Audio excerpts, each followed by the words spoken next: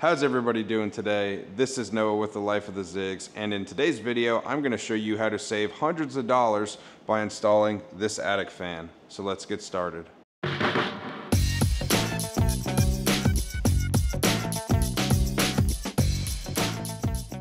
So when I'm talking about saving all that money, the way you need to do that is by installing this attic fan right here. What this will do is it'll reduce the humidity in your attic as well as the temperature in your attic, because it's going to be pulling all that cool air in from outside into your attic, cooling it down, and then pushing the hot air out. So when I was looking for a fan to buy, there were two things that it had to have. First, it had to be able to attach to my gable vent so I didn't need to drill a hole in my roof. And the second is I wanted it to be able to connect to my phone. You may ask, why do I want to connect it to my phone? Well, I want to be able to monitor my attic and see, one, how hot it is, and two, how high the humidity is. So when looking at the QuietCool fan, it comes with a lot of different features. The first feature is a total climate control. So it has a built-in thermostat and humidistat, which allows for you to set presets on your phone using the app so the fan can turn on and off, and whenever you want to adjust them, you just go to your phone to do. The second thing is the 2-speed motor. This allows the fan to run a high and at a low setting so that it'll run low if you don't need much air to be moved, and it'll run at high if it's getting really hot or humid in the attic. So it'll save you money in that sense. And the last feature is it includes the vent covers, which go around the fan to be able to totally seal off that gable vent and allow for air only to go out through the fan. I do want to say that these fans come in 3 different models. The one I got was the lowest CFMs. I believe one comes in 2,500 CFMs and 3,000 CFMs. The way to tell which size you need is you measure the square footage of your attic and it'll let you know which one you need. My attic is roughly 800 square feet, so according to my calculations, 2,000 CFMs was plenty for my attic. Another thing you need to make sure your attic has is not only a way for the air to get out, which is that gable vent we have, but also a way for air to get in. Because if you're sucking air out, you need to replace that air somehow. So I have soffit vents, which will allow that air to come in, and then that gable vent will push the air out. It all depends on how your house is made. However, as long as you have a way for air to come in and a way for air to go out, it'll work perfectly fine. Real quick, I want to show you guys everything you're going to need to get this project done. The first thing being is the attic fan itself, which you can get on Amazon, which I'll make sure to link in the description down below, which retails for about $160 US. The next thing you're going to need is wire. This is 14-2 wire. That is the wire that I'm going to need to tap into the junction box I have up in my attic. And the reason I say that is because you are going to need to install an outlet for this attic fan. It doesn't need to be hardwired. All it needs to do is be plugged into some outlet up in your attic. So I'm choosing to go to the route of putting an outlet right next to the fan so that I don't need to run this cord anywhere crazy or run any crazy lengths or use an extension cord up in the attic, because that's not good. You want to hardwire it in place, and to do that you'll need your 14-2 wire, an outlet box, an outlet, your cover for it, and wire nuts potentially. Now I'm going to unbox this and show you guys what comes in the box. So what was in the box was a product catalog which showed other products that they feature, the owner's guide and how to properly install this fan, the attic fan itself, which is right here. It has 2 mounting tabs over here and 2 mounting tabs right here. Then the cord for the attic fan itself and the controller box. It has 4 little rubber feet for these tabs so it doesn't vibrate or cause those screws to come loose. It also comes with a bunch of different screws, different sizes, so that whatever you need to go into, it'll properly be set. And last but not least, it comes with these little fins that go around the fan. Just like that, there's half of it.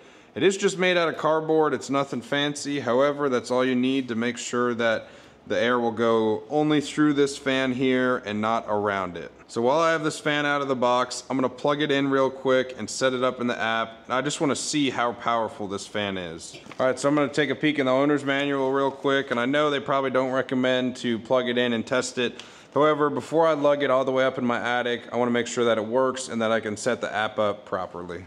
So in the instruction manual here, it has a QR code to download the app, so I'm going to download that real quick. So I'm downloading the app right now. That's what it looks like. I'm gonna let that download and plug it in and see if I get it to work. It wants me to create an account, so I'm gonna do that. All right, so I'm all logged in. I'm gonna plug the fan in and see what happens.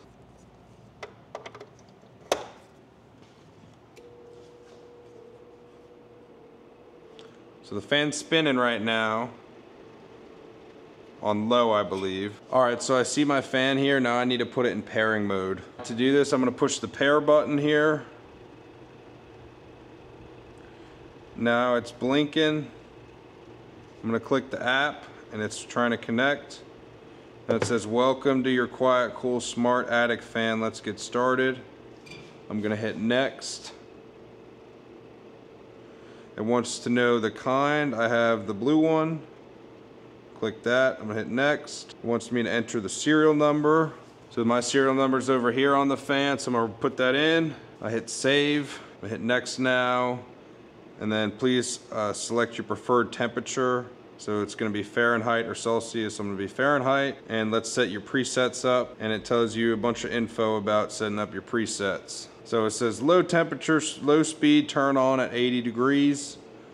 I'm gonna leave that at 80 and I'm gonna put my high, I'm gonna put that down probably to 100 for now. And now let's set my humidity preset. So I'm gonna set my humidity preset. I'm just gonna put it at 60 for now and we'll see how it runs. So this setting right here is asking when I want the fan to turn on for humidity. So it's gonna turn on at 55%. However, for the fan to shut off, it needs to get below 60%. Summer setup complete. And it says create winter preset. So you're gonna set what temperature you wanna turn on your fan in the winter.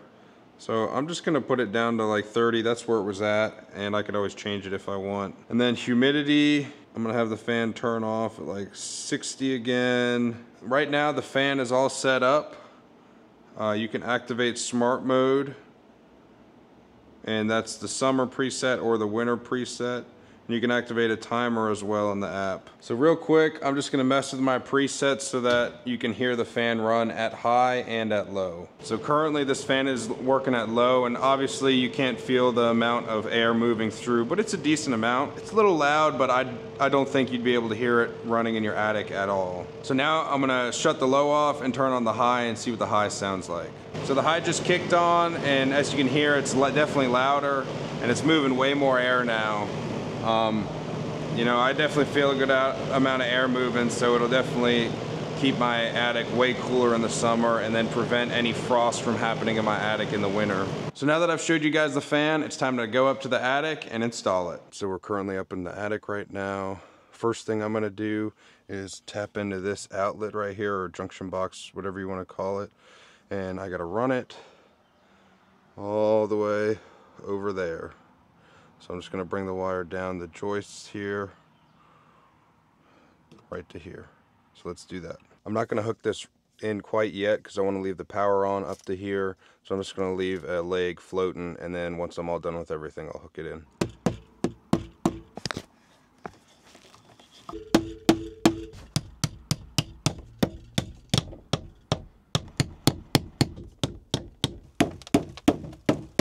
All right, so now that we got our wire ran here, we're gonna put our outlet right here, and the fan's gonna go right here, so it's real close to it.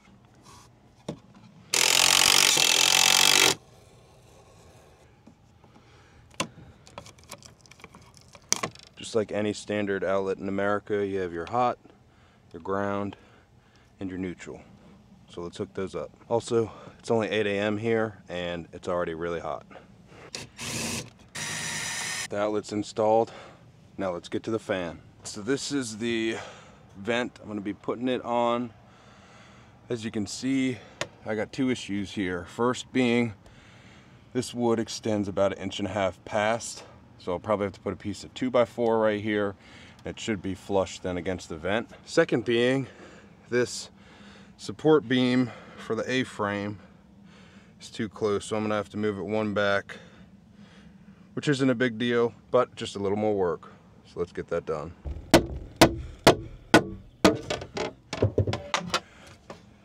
All right, so that piece is down. I'm just gonna leave it out of the way for now while I work on the fan. So I got my two pieces of wood and I'm gonna put them up there.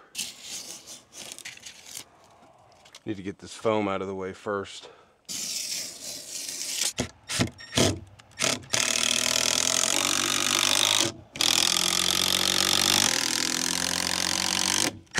So the wood's up, now I gotta put those rubber feet on the fan. Real quick on a side note, all this white flower looking stuff you see is diatomascus earth.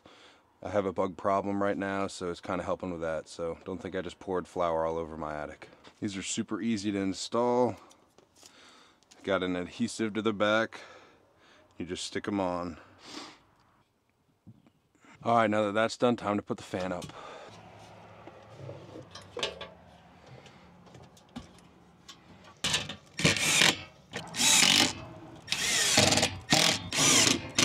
It has a couple more holes on the outside, so I'm just gonna reinforce it on there with a couple more screws. All right, so that's nice and snug now. Let's mount this box to the wall. It has a little Phillips head screw to unscrew. All right, I need to put a piece of wood here so that I can mount the box to it. 18.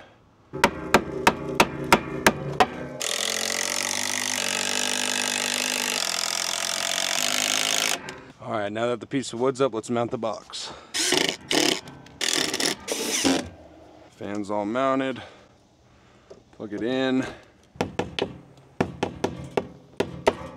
Got these sheets of cardboard now to kind of close it up a bit.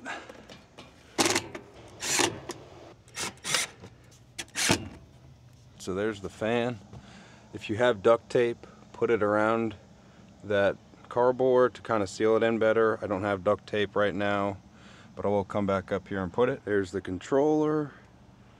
And there's the outlet. Now I just gotta hook in the outlet. First, let me put that beam back though.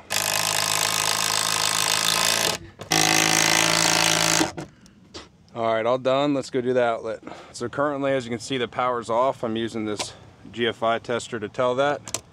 Power's off, and I need to tap this wire into it. So let's do that real quick. I do want to say that this fan pulls about 1 to 2 amps depending on what setting it's on.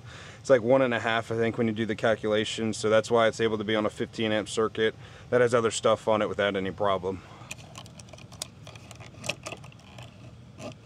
So we got 3 wires coming in, and then I'm going to use pigtails to get to the outlet.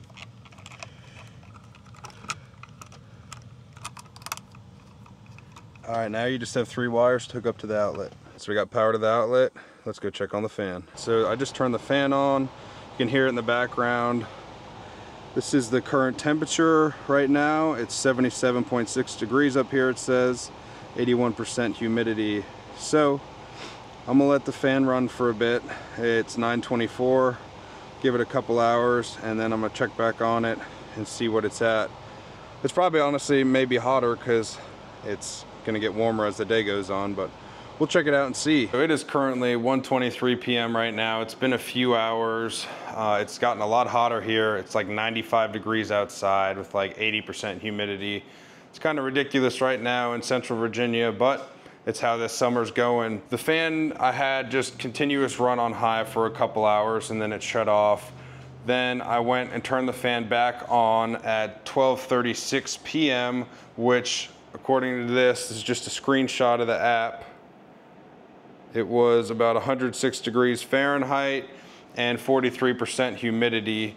So it definitely got warmer in the attic. However, the humidity dropped significantly, which is good. And then I checked it at 1:17 a.m., which like I said, it's 1:24 right now. And it's 109 degrees in the attic and 37% humidity. So that humidity definitely decreased and probably will continue to maybe even decrease. But the temperature has rose definitely significantly from this morning, but it's also really hot out and that sun is beating directly on the roof. This is future NOAA stating that at 6:13 p.m. that same day, it was down to 94.2 degrees Fahrenheit and 46% humidity. The biggest thing is that you're having that constant flow of air move throughout that attic, keeping it cooler than it normally is. It's not like it's gonna be 70, 75 degrees, whatever you keep your house at, but it'll definitely be cooler than what it initially was, because some attics can get up to 120, 130, even 140 degrees, depending on the day and what your insulation's like in your attic and shingles and stuff like that. The one thing I will point out with this fan that I didn't know that it wasn't gonna do was it only works off of Bluetooth. It does not connect to Wi-Fi. I thought it connected to Wi-Fi and you could look at it from anywhere in the world. Not like I really needed to use that feature. However, it would have been a nice option to have. but it only connects to Bluetooth, so you gotta be within, 20, 30 feet from it. I could have 2 floors in between me and it'll connect to it, so the only thing is you gotta be by your house or in your house to look at what temperature it's reading. With that being said, I hope you guys enjoyed this video. Please remember to like, comment, and subscribe, and I'll catch you in the next one. Have a good rest of your day.